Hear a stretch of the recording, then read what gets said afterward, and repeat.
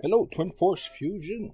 A very quick video. I know in the past I did talk about RONIN, that oil, easy oil plug for your pan, plastic pan. What we have is this, big plastic plug that basically can be unscrewed by hand, but it makes quite a mess if you're a, do-it-yourself type of person.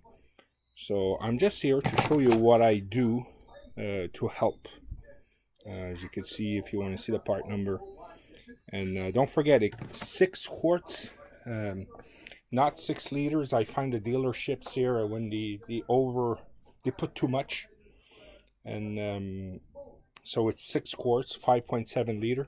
So what you do, you'll grab the adapter. You see the adapter, the easy, and you'll remove this gold. It's basically a 2-piece, well, 3-piece if you count the metal gasket with this. So you'll remove this gold thing. You'll start to unscrew this very slow, and it'll drain. The more you unscrew, the faster it'll drain. And what I do is, see, I just put the tube like this, and I put a cardboard under me just in case there's a few drops that goes on the driveway. But with this, you'll 99% mess free. You can always put gloves to protect your hands. And what it is, it's a 5/8 of an inch tube. Fits very tight here, and you'll have no leak. So very easy to do. Again, 6 quarts.